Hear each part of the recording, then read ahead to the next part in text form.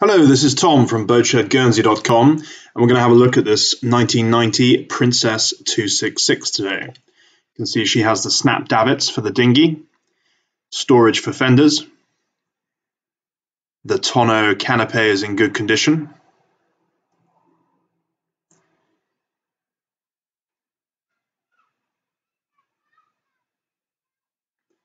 moving forward now, you can see a very safe handrail allowing access to the bow whilst underway. A hard windscreen providing good visibility forward.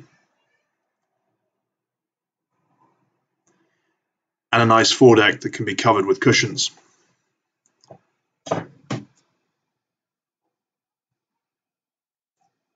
Port light to the cabin below.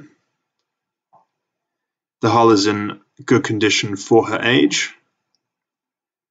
Plenty of well-spaced cleats. Another couple of port lights. And coming back aft.